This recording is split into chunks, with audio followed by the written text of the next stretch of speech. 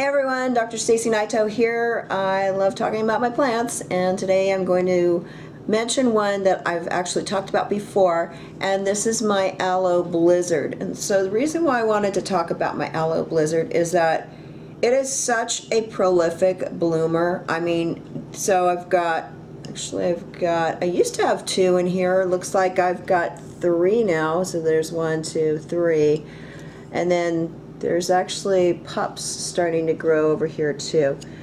So this thing blooms like year-round, and you know, this one's on the decline, but I didn't have time to shoot this video until today, so it's just, this one's on its way out, but this one's coming in.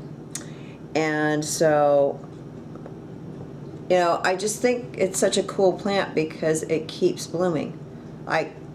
It blooms in December, it blooms in July, it blooms in September, and so tomorrow actually marks 1 full year that I've had this plant, and yeah, it's just been really cool. So it's a really cool species, and I would definitely say check one out. Like if you find one, get it, because they're not that easy to find.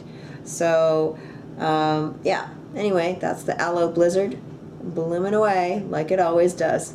Thanks for listening, guys. Bye.